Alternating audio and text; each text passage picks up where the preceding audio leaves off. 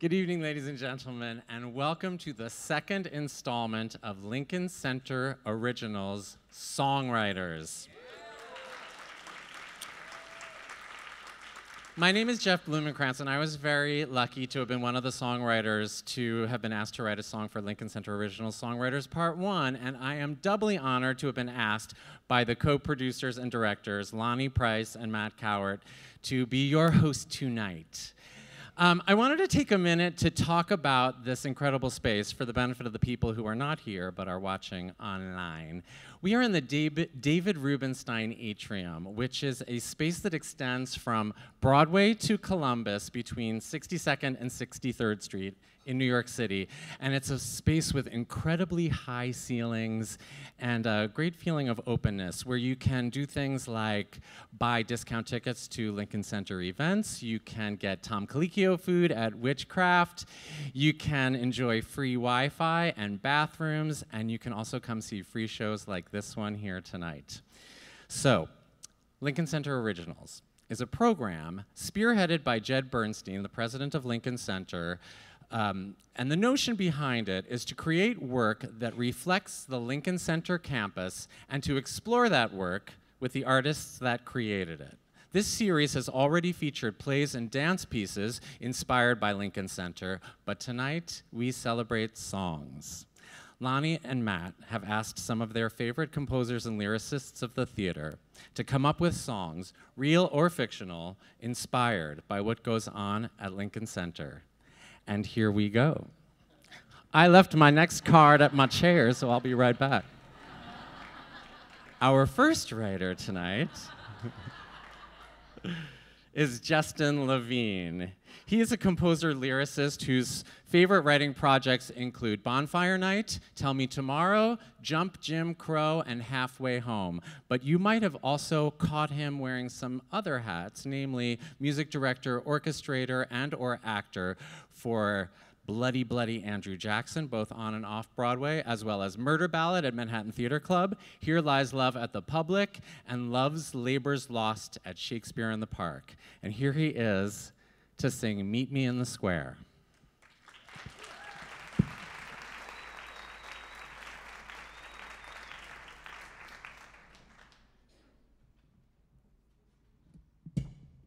Hello.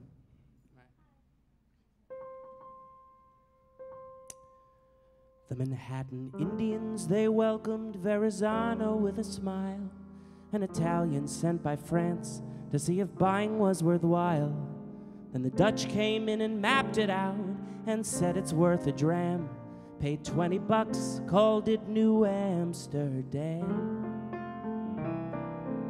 And as the years went by, this town became the glory of this land. And its power moved from king to boss, to mayor, banker, hand to hand. They say this town ain't big enough for little guys like me. The things that make this city what it is ain't even close to free. So New York ain't what it used to be, at least that's what they say. Everybody keeps on telling me the best of times were yesterday. But all this speculation and the way they say it was don't mean a thing to me, and that's all because I may not have a nickel or a dime, but still I know how to show you a good time. You and me can make ridiculous sublime if you just meet me in the square. Just find a spot to lay a blanket down, and then we got the greatest show in town. Whether it's Turandot or that sad Italian clown, you just come meet me in the square. Someday, maybe we could go inside and listen to the music from a seat. Never been guilty of having too much pride, so for me, I'll just be happy listening on the street. I can hear it now.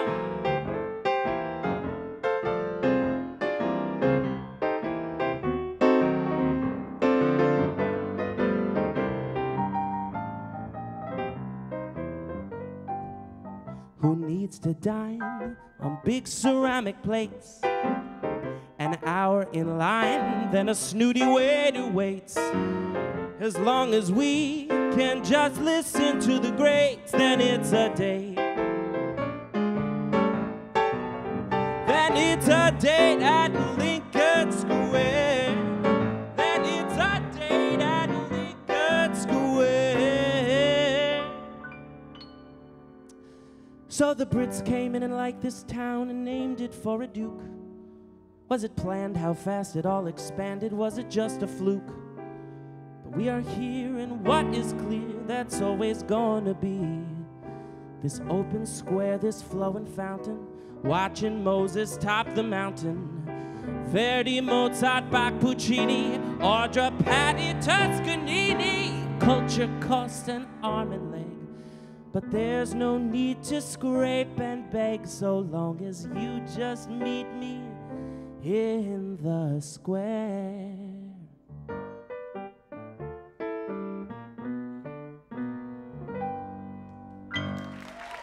Thank you.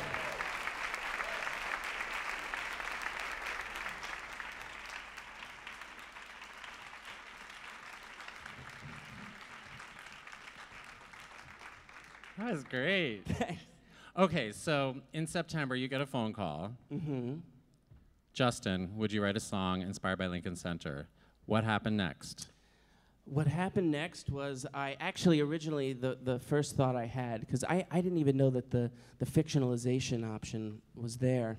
So I just started thinking of, I grew up on Long Island and came, to see shows at Lincoln Center ever since I was a little kid. And so I started to think, which experience, was I going to write about?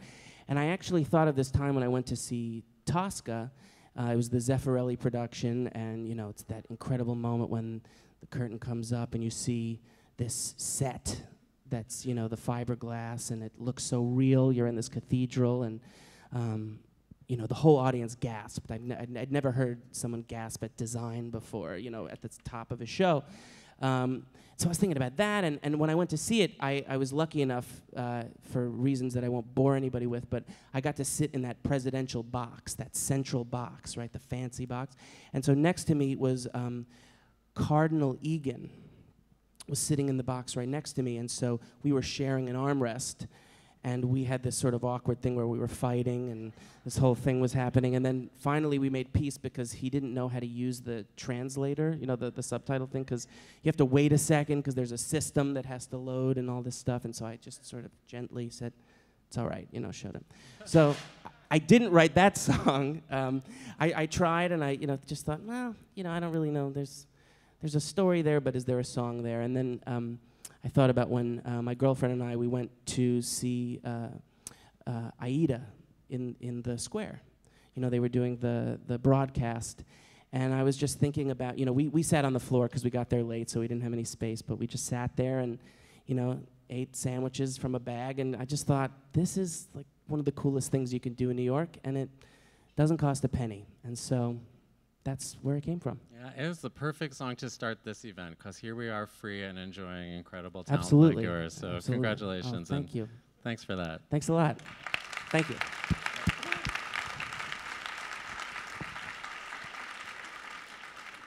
I have all the cards now. Next up, we have composer, lyricist, and performer Nick Blaemire. Nick has written the book, music, and lyrics to 4 original musicals, which have been produced at Williamstown Theater Festival, Kansas City Rep, Barrington Stage Company, and DC's Signature Theater. At 23, he made his Broadway debut writing the score for Glory Days, which has gone on to receive over 30 productions worldwide. As a performer, he has been seen on Broadway in Godspell and Crybaby, and off-Broadway in Dogfight, and this past season's Found. Here is Nick Blaemire singing The Lincoln.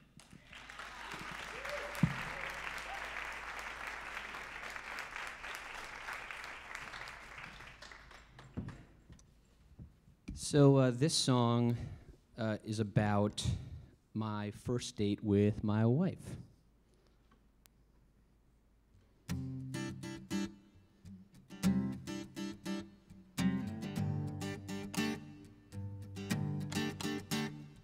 This rhythm represents my heart skipping a beat as we walk down 63rd Street.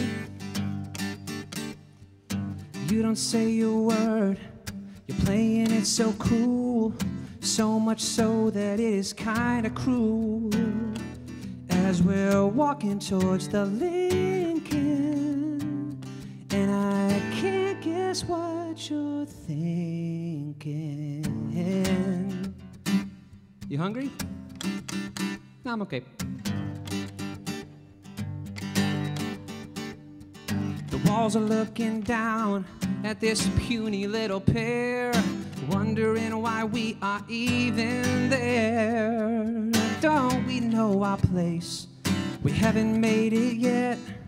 We're both broke and we're both placing bets as we're getting to the Lincoln, and the window's kinda winking. What about that place? Looks nice. A little fancy, no? I got this. You came here alone, well that's a problem solved. I think as that revolving door revolves, seeing you spinning, reflected in the glass, a million moving images of you pass as we spin into the Lincoln, and my stomach started sinking. Take a look at the menu, and it hurts. I say, okay, and then you say, we're the only two collared shirts in a sea of tuxes.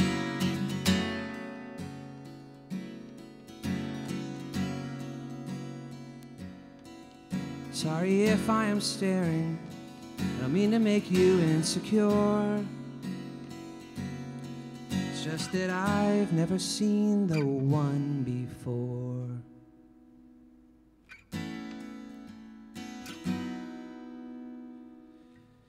I've been looking around at every passing face, not even sure what I am looking for in the first place. For someone to match up and make me skip a beat, who doesn't give a shit what we eat. It's so funny that we'd meet in the center of the Lincoln,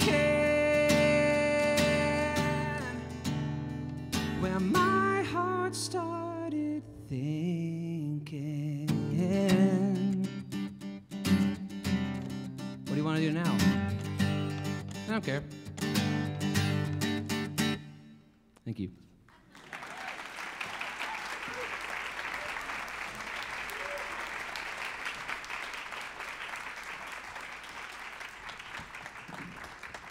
So did you ever get to eat at the Lincoln? No. Oh.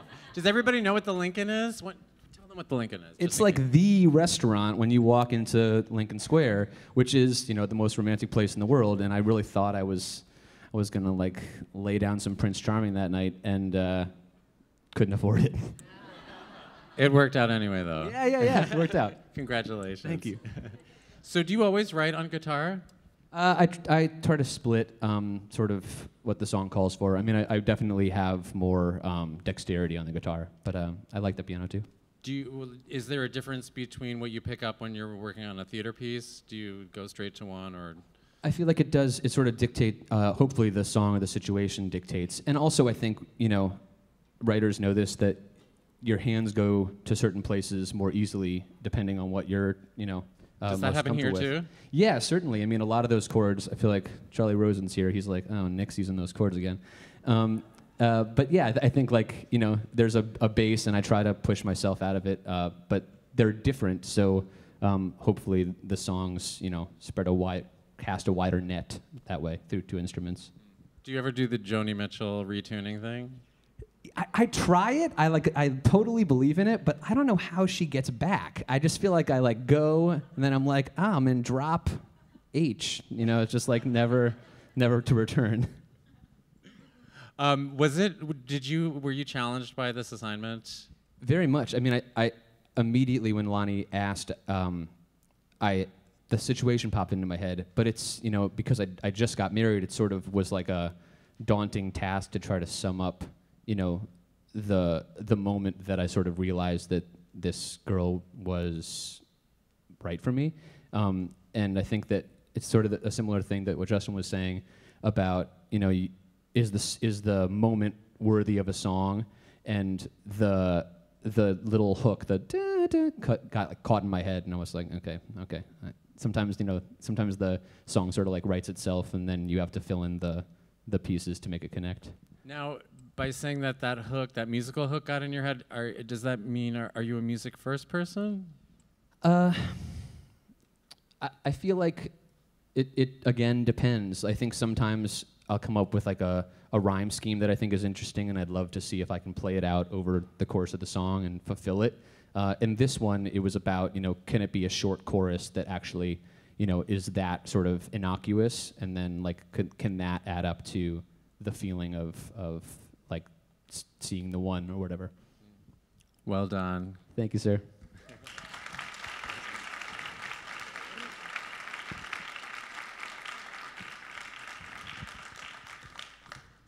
Peter Mills is a Donna Parrott Rosen Award, Cole Porter Award, Kleban Prize, and Fred Ebb Award-winning composer and lyricist.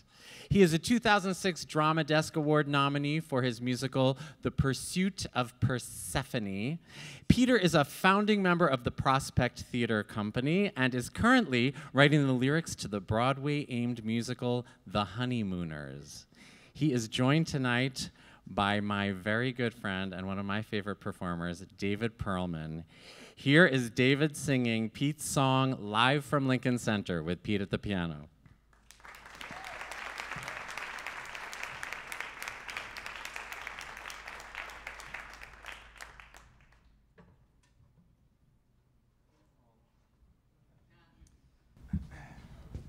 I've been debating whether this song requires setup.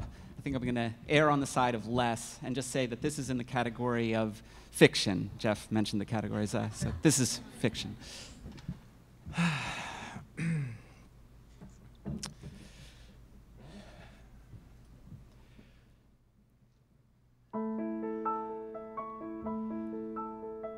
Take a moment, take it in. Center stage at the Met. This is so much further than I ever thought I would get. I can't believe I'm standing here where legends of greatness surround me, and something whistles past my ear. A knife. Audra McDonald has found me.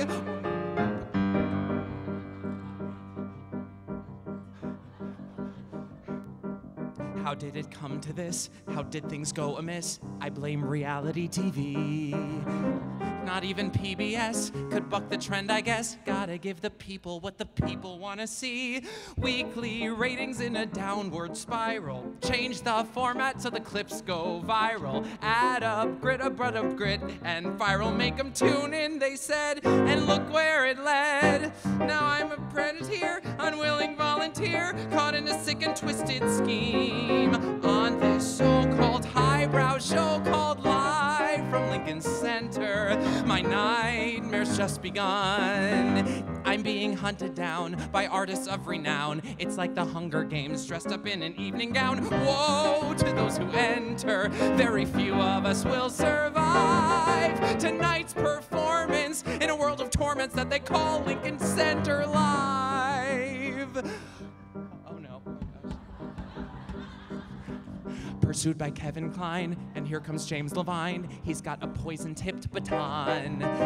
I duck a deadly blow from Yo-Yo's cello bow, dodge the razor talons of a Balanchine black swan. In the shadow of these cultural palaces, I stand stricken by a strange paralysis. Right in front of me are four Marsalises. There's Jason on the drums, Delfeo on trombone, Branford on the tenor sax, and Winton with a battle axe. And as the body count begins to mount and mount until it turns the fountain red, I start to doubt I'll make it out alive from Lincoln Center, where bloodshed is an art. That's their tagline. With every bated breath, I sense approaching death. Who's that encroaching? Holy crap, it's Kristen Chenoweth. She's tiny but ferocious. She's a terror at 4'5". Please, Miss Fleming, why are you condemning me to die at Lincoln Center live?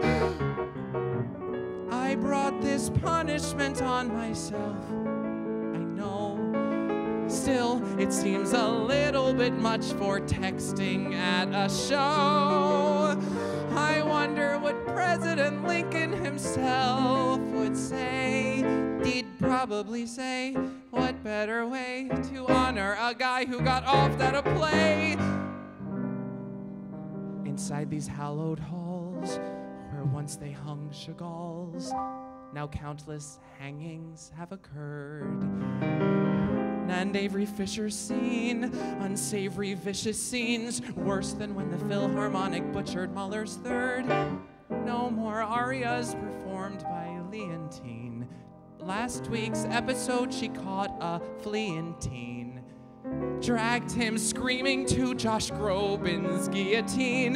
In Damrush Park, they've jumped the shark, live from Lincoln Center. Oh, what has art become? A program this obscene should not be on the screen. Though to be fair, it's not the worst thing airing on 13. If somehow I survive this, I'm gonna pass at the next pledge drive. I don't support the pure class warfare this show promotes, where the high and mighty crush the common folks. Brought to you, as always, by the Cokes once again. It's Lincoln Center Live.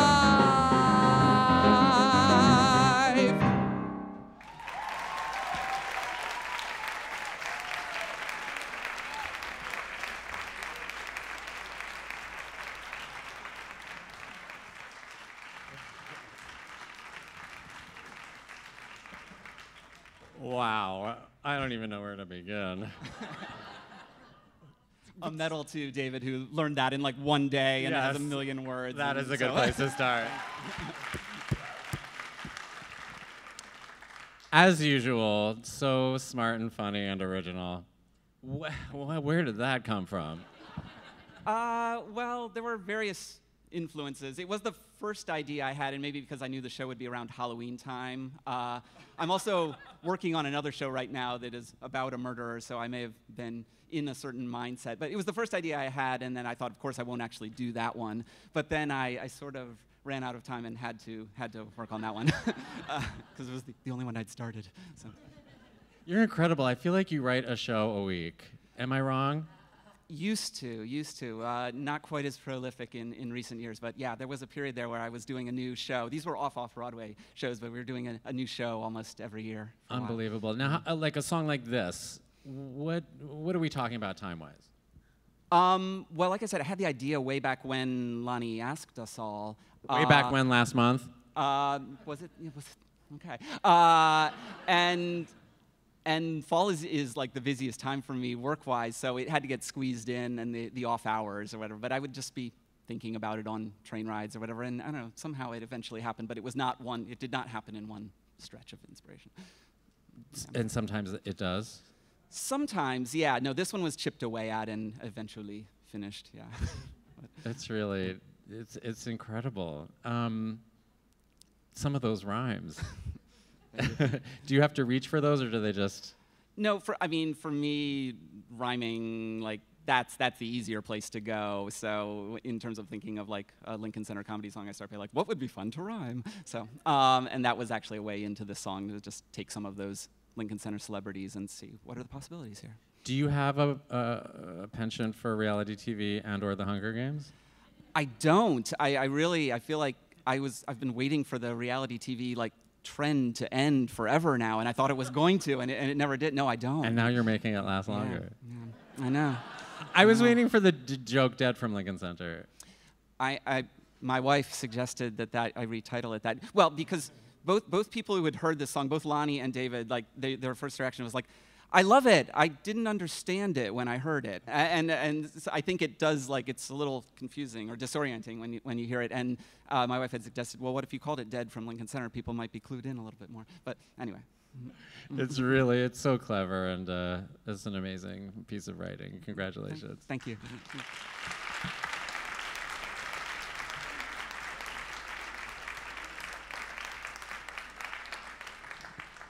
Up next, we have Ryan Scott Oliver, a Jonathan Larson Grant recipient, Richard Rogers Award winner, New Horizons Award winner, ASCAP Harold Adamson Lyric Award winner, Lortel Award nominee. Couldn't resist. And a Dramatist Guild Fellow. You won enough awards, I can make that joke, right? Okay. His musical Jasper in Deadland premiered to a sold-out run off-Broadway in 2014 and was subsequently performed at the Fifth Avenue Theater. A collection of his work, rated RSO, played the Kennedy Center, Joe's Pub, and the New York Musical Theater Festival. He is the director of new musicals at Pace University and the artistic director of the Pasadena Musical Theater Program. Tonight, he is accompanied by Rodney Bush. Here is Ryan Scott Oliver singing The Picture in His Head.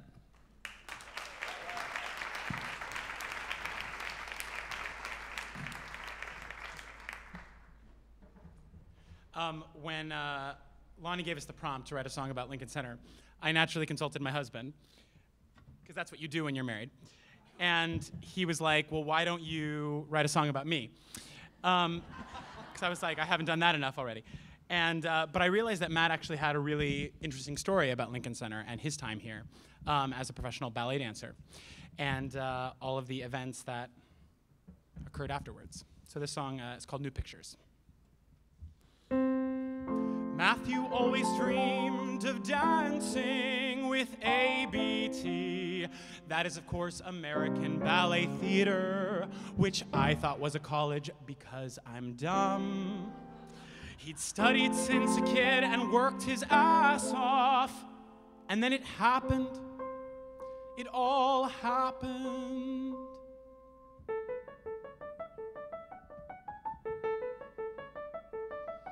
He had this picture in his head of dancing at the Met, and by 17 he joined that scene in tights and t-shirts stained with sweat, building stacks of broken shoes, every day a brand new bruise, a life's goal attained so fast. But what's a dream to do when it's finished coming true? The picture of his life couldn't last. 'Cause the picture in your head never ends like you'd expect. And 4 years in, room starts to spin. He stays homesick, his body wrecked.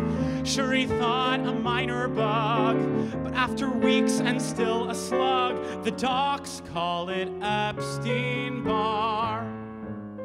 Goodbye to dreams of ballet star. Goodbye, goodbye. He was lost. Everything he worked for gone. All the pieces smashed asunder. Took 18 months to wonder, what would he do now? What would he do now? With his picture just a shred, he was jobless with no hope. But that wasn't him. And so, on a whim, he bought a camera just to cope. Slow at first, but then some speed. He knew the passion it took to feed a skill, whether dance or art. He knew how much time, how much heart. And he was found, suddenly the work came fast. putting pieces back in position, reigniting old ambition. He was an artist once again. And how we have his picture by our bed of him dancing at the Met. But now he shoots the shows and Broadway knows he's the go-to guy, good as they get. He taught me life may change your heart, but it can never change your heart. The real test he came to see. The picture of your life may fade, but the point is new pictures get made. He made new art in his new life with me.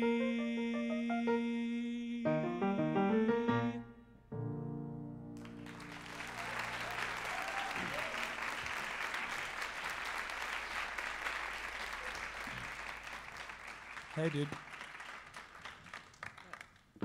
Nice. Huh? Of course, he's not here. He's no longer with us. Oh, no. That's That so Epstein dark. bar, that lethal Epstein I'm the bar. disease, and absolutely. Epstein bar is really hard to like set to music. Like all diseases, like how do you like set that to music? But that's the way you do it. He's on a plane right now. Yeah. So did he really say, write a song about me? Yeah, he actually. I was like, I wanted to do because it's really when I come to see the theater, it's like, I always feel like I'm a little bit at work because my mind I'm thinking about so much, and so it's a rare time when I actually get to shut my brain off and just like enjoy the thing and like not be like a participant in it. And there was that Danny Elfman's music, the films of Tim Burton that just happened at Avery Fisher Hall. And when I saw that, I was like, oh my God. So when Lonnie sent that, I was like, oh, I should write that about that. But then Matt was like, no, me. It's like, great. Okay, so how does that work? Does he get approval? I mean, did you have to run versions past him? Yeah, absolutely. I had to first approve it through him, and then he had to send it to his mother to see if she would cry, and she did. So I was like, great, we're ready. Is she always the barometer for Pretty much, yeah. emotional writing? For feelings. Yeah, that's right. Can I have her number? Totally, absolutely. He actually, I interviewed him a little bit and so a number of the lyrics are actually directly from him. Nice. Yeah, I mean, I made them rhyme, but like.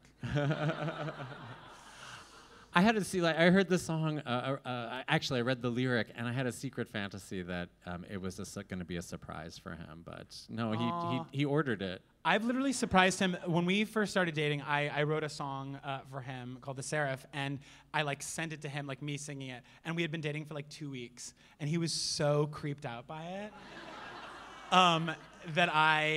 so like I learned my lessons. Like I like always prepped him on like all the songs I would write about him. That's hysterical. Yeah. What else do you want to tell me?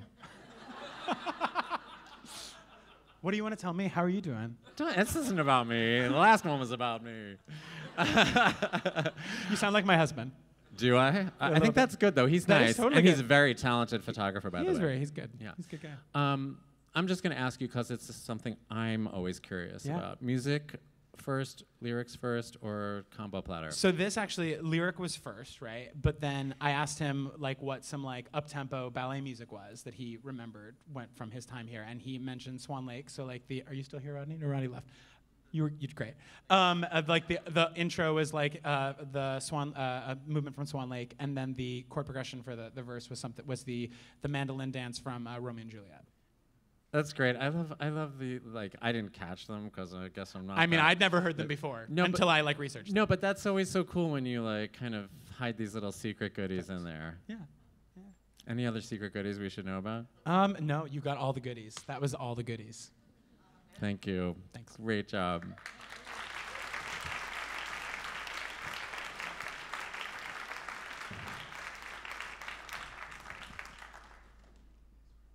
Joe, and then I broke everything. Joe Iconis is a composer, lyricist, book writer, and performer. Among his writing credits are the musicals Be More Chill, Blood Song of Love, The Black Suits, and the exploitation action musical Annie Golden, Bounty Hunter, Yo. Is that about the actress Annie Golden? Amazing. His concert act Joe Iconis and family, frequently plays the Beechman Theater, 54 Below, and Joe's Pub. He's been nominated for 2 Drama Desk Awards, a Lucille Lortel Award, and is the recipient of an Ed Kleban Award, a Jonathan Larson Award, and a Doris Duke Grant. His songs are featured on Season 2 of NBC's Smash. He is joined tonight by members of the Iconis family, Rob Rakiki on guitar, and Jason Sweet Tooth Williams on tambourine. Here they are singing 64, the Iconis Family Singers.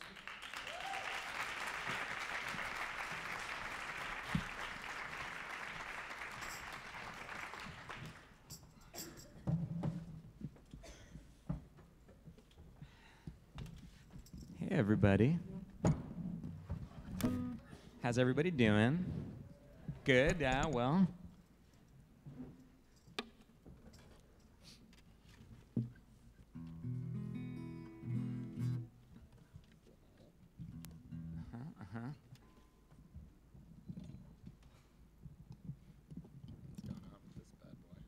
I have to say, I'm very honored to be here tonight, and of all the atriums I've ever played,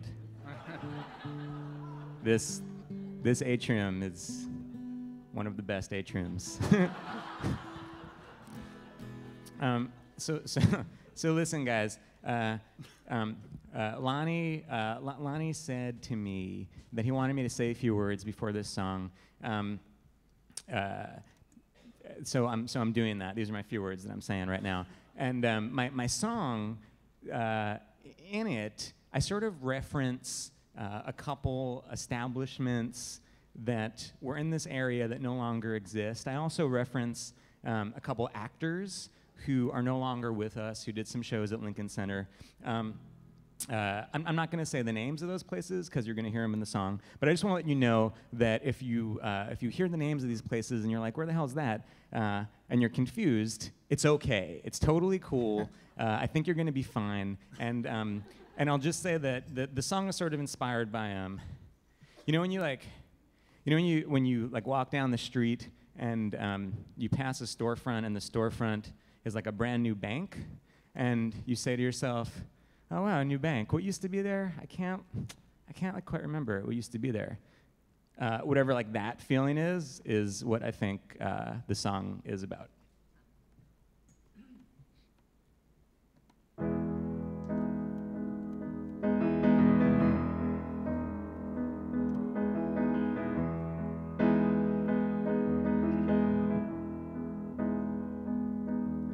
I stand on 64 in the middle of the fall, right outside the diner from Annie Hall, or where it used to be. Anyhow, PJ Clark's I see is what's there now. I dream about a time many years ago where I could drink at McHale's and sober up at a show at the Hellinger, or the original Helen Hayes, back when things were better in many ways. I walk toward Lincoln Center now, just like I did when I was a kid.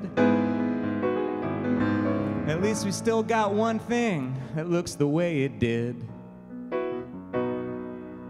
When life was unsafe and woe so hectic and not so oh so antiseptic, they tell you that it's better now. But don't you let them fool ya, 'cause after all, it's safer for you to walk to school, but you'll never ever be as cool as Raul Julia, heading to rehearsal in the fall.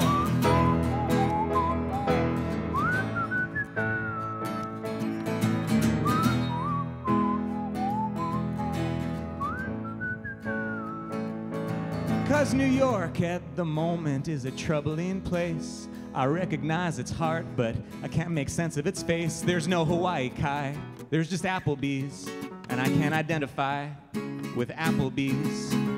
I think about my life in the theater, and then I think of how much easier it must have been when people understood courage pays off in spades, when this neighborhood was full of renegades. I'm walking up the steps now, and with each step I feel the history and the legacy when the theater and the city were real, when it was unsafe and whoa so hectic and not so oh so antiseptic. They tell you that it's better now, but honey, let me school ya, 'cause after all you think that you're just where you wanna be, but you will never ever be as free as Raul Julia, heading to rehearsal in the fall.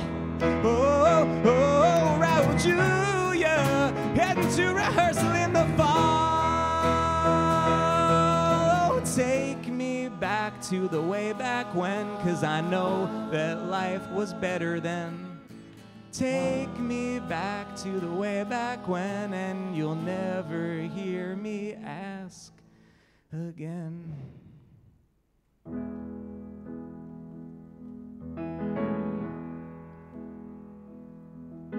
It's 1976 in the middle of the fall. I'm on 64 and walk to the rehearsal hall. I'm Raul Julia. So heading to rehearsal's what I do. I walk up the steps, I get a little chill as I think about the neighborhood of San Juan Hill, how they knocked it down, swept it all away to build this town where I'ma do my play. Change is good, but at what price? Sometimes I'm just not sure. I know we're better for the progress made, but I still dream of when the city was pure, when it was unsafe and oh so hectic, undeveloped and eclectic. Better now or better then? And how do you compare? 'Cause after all, I see the fountain and pride fills up my chest. But will I ever feel as Wild West as Jose Ferrer? Heading to rehearsal in the fall. Heading to rehearsal in the fall. Oh, it wasn't all perfect last I checked. I know that things look different in retrospect, and with every cause comes so many effects. Good Lord, nostalgia's so complex. But when Raul Julia was walking to rehearsal in the fall, it must have been the only good time to be alive in the city at all. Take me back to the way back when, 'cause I know that life was better then. Take me back to the way back when, and you'll never hear me ask again to take me back to the way back when, 'cause I know that life was better then. Take me back to the way back when, and you'll never hear me ask again to take me back to the way back when. Know that life was better then. Take me back to the way back when, 'cause I know you'll hear me ask again. Oh, take me back to the way back when, 'cause I know that life was better then.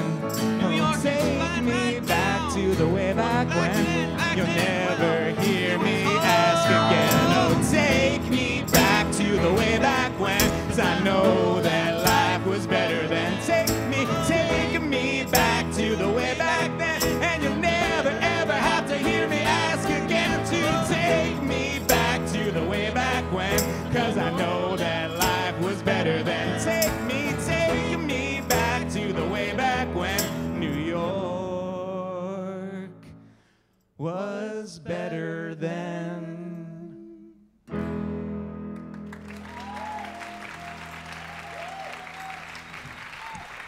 Thanks. Jason Sweet Tooth Williams, Robert Kiki.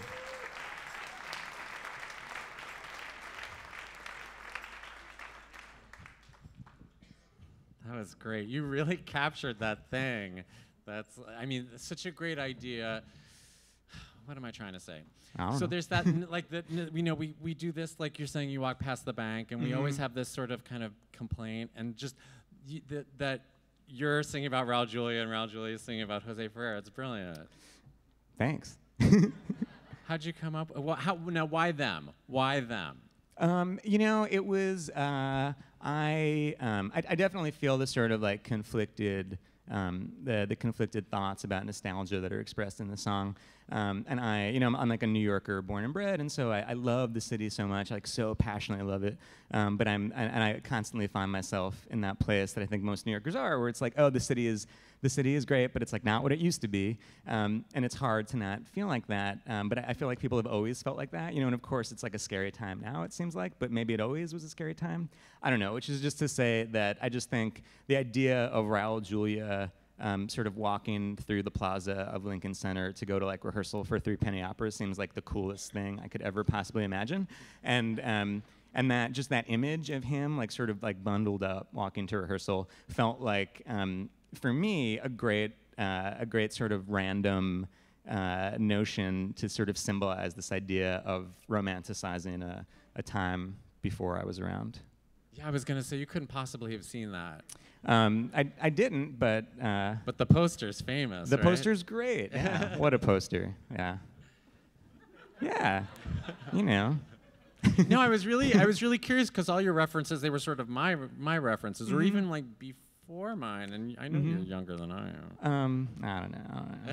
I love the history of New York City and of this area and the theater district in general, and so even though New York has changed a lot since I was a kid in the 80s, I still found myself like longing for this time that I was not around for, and sort of romanticizing the sort of like New York of the 70s and 60s and 50s and 40s, which I think is really easy to do when you're a person who didn't actually have to live through it, What are your favorite Lincoln Center memories from when you were a kid?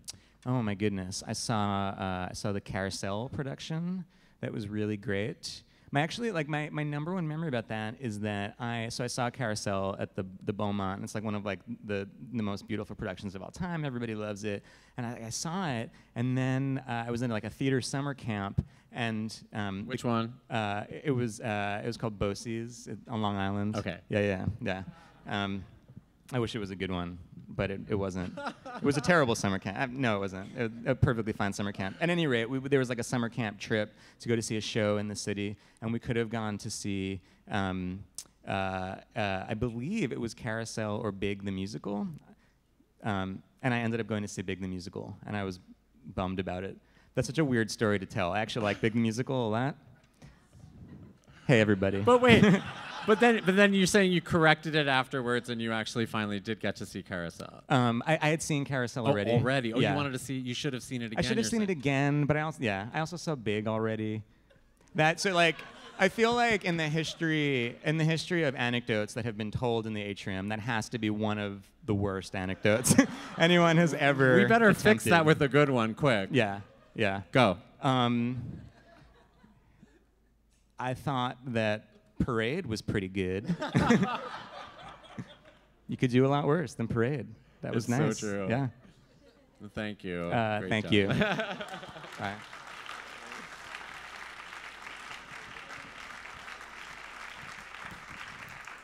Next, we have the songwriting team of Kait Kerrigan and Brian Lowdermilk. They made their off-Broadway debut with the adaptation of Henry and Mudge, which is still touring nationally. Together, they have received the Larson Award and Dramatists Guild Fellowship. Independently, Kait has received the Kleban Award for libretto writing, and Brian has received the Richard Rogers Award.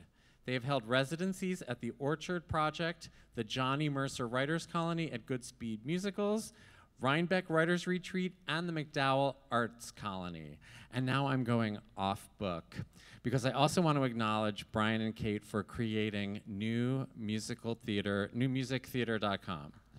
Newmusicaltheater.com, which is the foremost place to find sheet music for writers like the ones you're hearing tonight.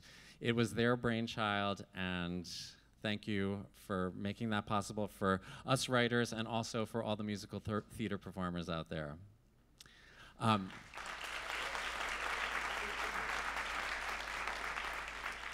Tonight, you are very lucky because you are going to be treated to a performance by the incredible Tony Award winner, Alice Ripley.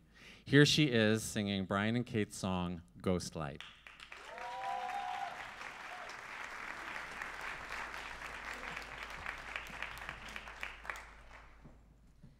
was kind of a graceful entrance.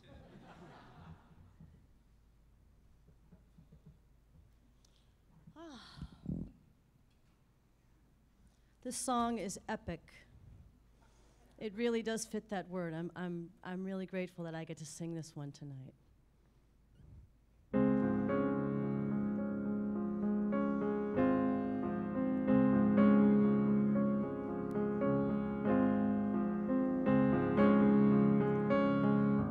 Who could imagine we'd still be here? Each time I turn around, the curtain falls on one more year. The aisle is clearing, the band goes home, and in the hush and gloom, the empty room is cast in shadows. Leave the ghost light on, the night is still so young. These hours are all we want. Someday we too will come to haunt these hallways. But until then, here in the dead of the night, our wildest dreams can ignite. The ghosts are rising, alive again.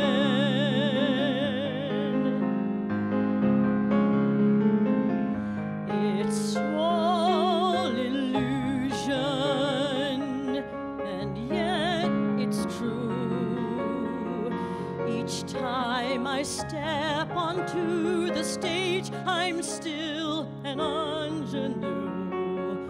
The sets are tattered, the costumes fray, but here within these walls, these hallowed halls, we last forever.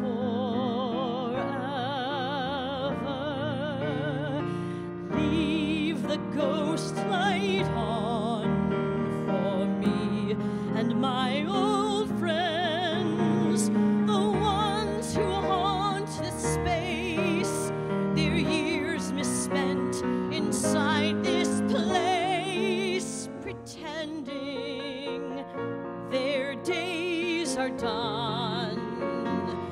But there's more life on the stage. I'm getting better with age.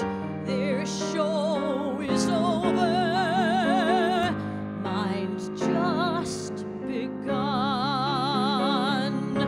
The ghost light shines alone when the audience is gone. She's like me. We have the strength to carry on. I buried lovers, I've buried friends, and in my life I've known some comic and some tragic ends. I've seen the ruins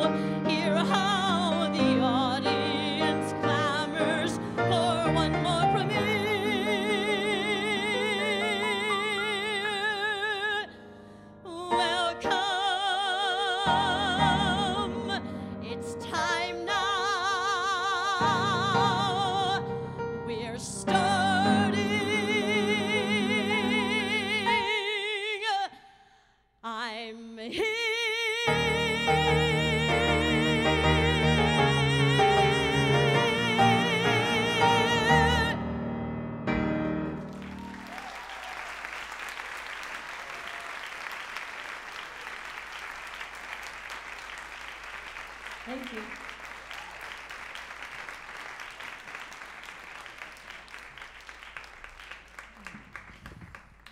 Amazing, Alice. And you guys, Kait, can you get up here? Can I help you?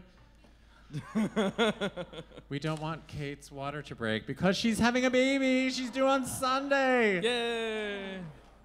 I didn't think I'd be here. Amazing. What can I do? I feel like I should be handing you things. I'm good. I'm fine. You are? Yeah. Can you come down stage a little bit Yes, more? I can. Yes. Yeah. So, I love songs about the theater, written by theater writers. That's what we wanted to do. Yeah. So, can you tell me what happened? You got that call, and then We got that call, and we were like, this is awesome. We're going to do something fantastic. Then we forgot about it for a while because we had a lot of things we were trying to kick out before Kait's daughter is born, maybe tonight.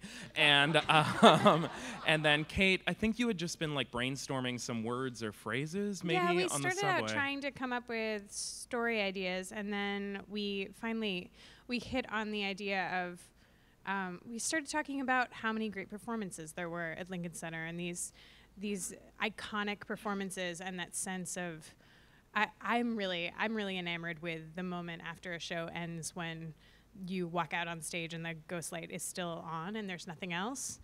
So we started talking about that idea and trying to figure out if we could take those two ideas, someone who, like an iconic performance, that sense of one of the greats on the stage with this idea of a ghost light and something that remains even after the theater is dark.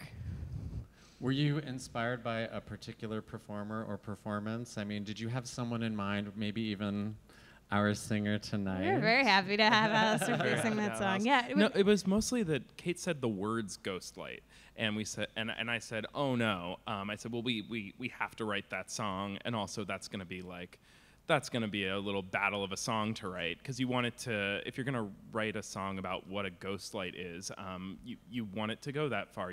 We were trying to write something where we were putting into a song what it means to us to be a theater artist with legs and to be someone who's building a body of work that you're hoping is going to stand the test of time. And that's a hard thing to squeeze into a song. So Kait's been writing away on the subway. Lyrics for a while. Are you guys always one order first? Oh no. No, it's very mishmashed. We've gotten really sloppy in the past couple years, just back and forth and back and forth. So I came up with sort of a chorus, or I came up with a couple different sections of the song, and then Brian took it and turned it into music, which then had nothing to do with what I'd written for the most part. And then I went back and wrote some lyrics to that, and then we changed the sketch again, and we go back and forth a lot. And is this happening in your respective homes, or do you work in the same room? We go back and forth. We work together in a room sometimes, and but a lot of the drafts go back and forth via email. We work in Evernote a lot. Oh yeah, we really I like use that a lot of program. apps and things. I sing terrible, screaming high notes into my iPhone, and then I send it to poor Kait and also to like Lonnie. I'm sorry about that. Alice thankfully didn't ever hear my like crazy belted B flats. He sang it in her missing key. out. I did sing it in her key. It's glorious. I have one last question for you guys. So you wrote the song, and then Alice Ripley is going to sing it. Is there any tailoring that happens then, or is she singing the final piece? You mean?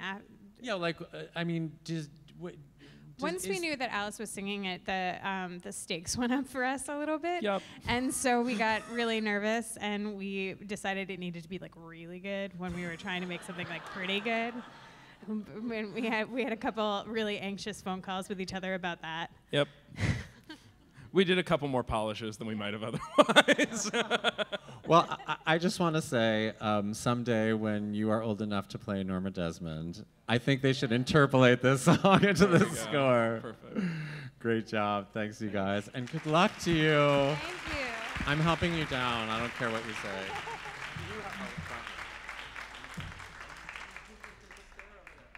She's amazing. Whatever. It's our last song. To close out our evening, we have Robert Freedman and John Bayless. Collaborating together again after nearly 30 years. Robert is a Fred Ebb, Kleban, and Tony Award winner for the hit musical A Gentleman's Guide to Love and Murder. And if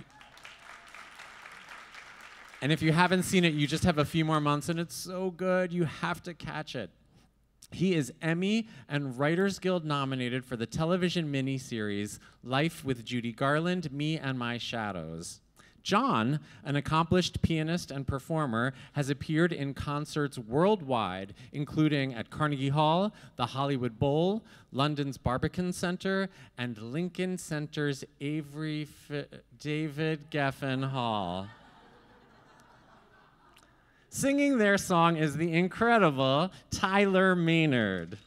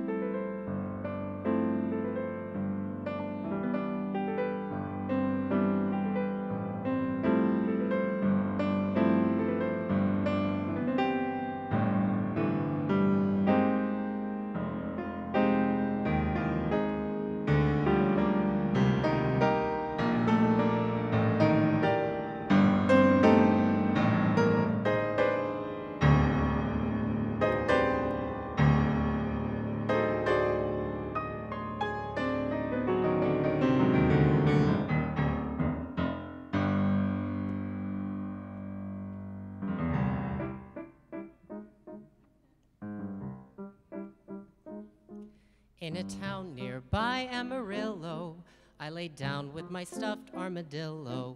Mother'd close the light, and I'd dream each night that I'd fly away from there on my pillow. Daddy sold Ford trucks like a preacher to afford all the bucks for my teacher. I was so at ease at the Ivories that at church I became a Sunday feature. And though they mocked me in the schoolyard, I said with my hands upon my hips, toodaloo, I'm on my way to Juilliard. Oh, how could I have known then the seeds that would be sown then when I was to enter the halls of Lincoln Center on the night that Lenny kissed me on the lips. Must have been an object of pity when I first arrived in the city. So naive and green, I was just 18, and now certain men were calling me pretty. I had come to learn from the masters, but the voice in my head was my pastor's. Walk the narrow path, or the God of wrath will smite you with a host of disasters. And so I avoided all temptation, though I may have made a couple slips. I shied away from demonstrations of any strong emotion or intimate devotion. I was not expecting, completely unsuspecting, on the night that Lenny kissed me on the lips. I was so excited I got into his master class. Oh, the man, the legend, he was God to us. And oh, he'd scold and fight and yell and scream and cuss. And oh, he had his favorites we all could see. I was no special friend, no, not me. So my parents came that Christmas to New York City for the first time, and I took them straight to Avery Fisher Hall. For my folks, New York's main attraction was to see Leonard Bernstein in action. With his tailcoat on and his death baton, he conjured quite a thrilling attraction. I wanted to meet my parents, so we arrived backstage with elation to express our complete adoration. With a warm embrace, Lenny clutched my face and consigned me to eternal damnation. My parents witnessed something shocking for which they'd have to come to grips. This wasn't a friendly peck we're talking. This kind of pushy friendship, this wet and mushy blendship for such a very young man. You see, he slipped me the tongue, man, on the night that Lenny kissed me on the lips.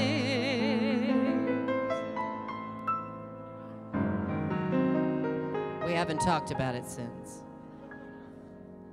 In the years since then, I've kissed many other men, but I must admit my heart still skips when I suddenly remember that evening in December we made a deep connection. I felt so much affection,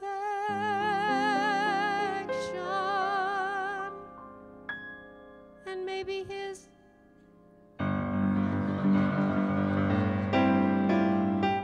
on the night, on the night, on the night that Lenny kissed me on the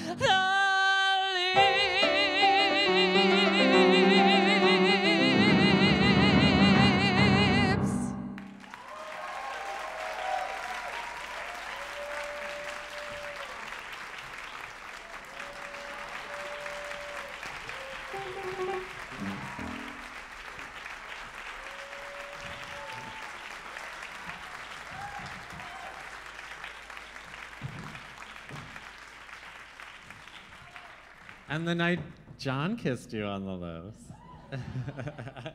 Yeah, I got it. That's good. Hi. Good. We need a mic for you. Yeah, I'm Jeff. Is this gonna? Thank you. Great song, you guys. Thank you. So wait, 30 years? Yeah. Collaborated at one time? And then 30 years passed? Say more. We met, we were in the first class of the graduate musical theater writing program at NYU, at the Tisch School of the Arts. Legacy. And we wrote a show together. We wrote several songs together. We wrote a show together. And the last time we wrote something new together was about 32 years ago. Yeah. So he's been busy, I've been busy.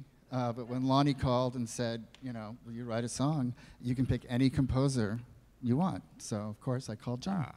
That's so sweet. I love it. Welcome back. Thank you. Thank you. Now, a little birdie told me that some of this may be true for both of you. A boy never tells. Tonight he does. Come on, John. What? Huh? What'd you say? I said, come on, give it up. Give it up in front of all these people and cameras and everything. No, I met the maestro in 1978 on our birthday. We share the same birthday, August 25th. And I met him in Washington. I was 22, he was 60. And we had a wonderful relationship. It was incredible until he passed away. And I assistant conducted his mass in London and played all the stuff. And the first record I ever made on Angel Records was called Bayliss Meets Bernstein, West Side Story variations. So I took all of the variations, the beautiful songs from West Side Story, and reimagined them as Brahms, Mahler, Beethoven. There is 3 variations on America. The first one is Scarlatti, and the second one is bluesy and brassy, and the third is in the style of Beethoven. And he liked those. I should say that Leonard Bernstein was one of our teachers Right. at NYU. And we often reminisce about those days and often reminisce about our experiences with Leonard Bernstein. And one of the things that we shared was he threw a party for our group in his apartment in the Dakota, and some of us stayed really late because he was an insomniac. And he just wanted to keep the party going and keep talking. And we were in a small group, and John already knew him really well. I had not ever met him until that class started.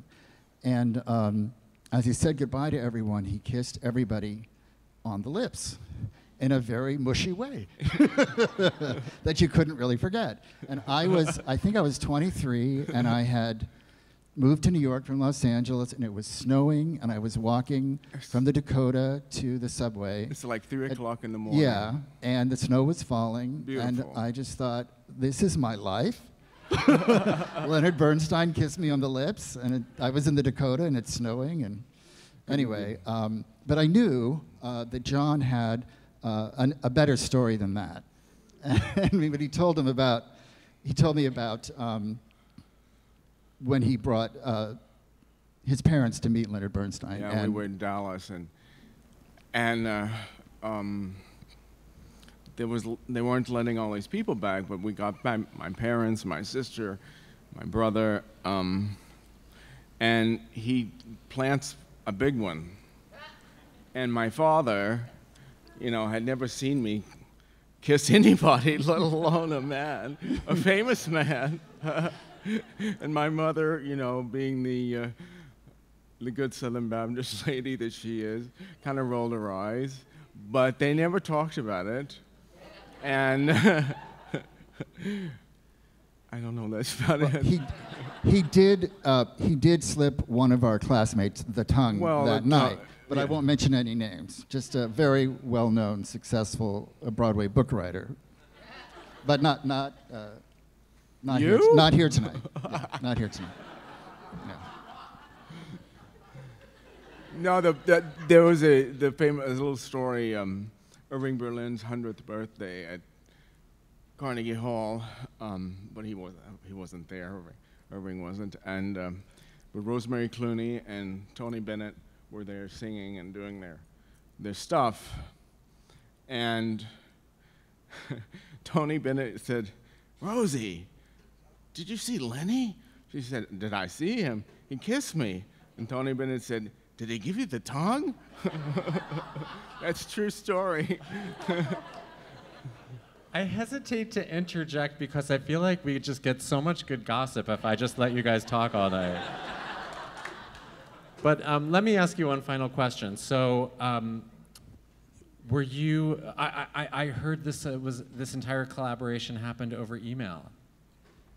Pretty much. I mean, it's pretty funny because we hadn't written together in so long, but it's like getting back on the bike and stuff. It just happened easily, and we first talked on the phone and came up with the idea, and then we had the hook the night Lenny kissed me on the lips, and then John spent some time coming up with the music, and he recorded it and sent it to me, and then I wrote some lyrics and I sent them back to him, and we went back and forth like that, and we texted, and I had planned. He lives in Palm Springs, and I had planned to go there, and we just ran out of time, so we never actually got the song together until we rehearsed with Tyler. Thank Sunday. you so much. And it worked. Thank you. Which was amazing. Thank you.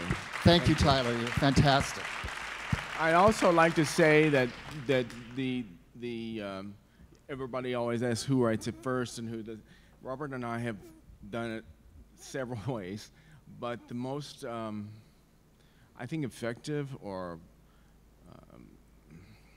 meaningful way is if we come up with a title, he comes up with a title, and I try to fit that title in somewhere and kind of let it, muck around in the brain and then go to the piano and play.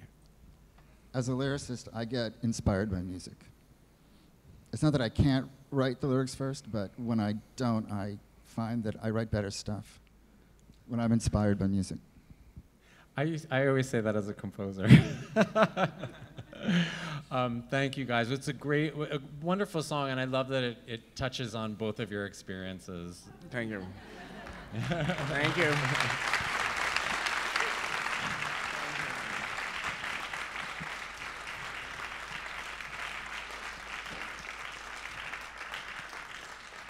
On behalf of Lonnie Price and Matt Coward, I'd like to thank Godfrey Pelayo, Jordana Pacumpi, Tom Dunn, Jillian Campbell, and the staff of the David Rubenstein Atrium. And to our amazing artists and performers, thank you all so much for your incredible talent and creativity.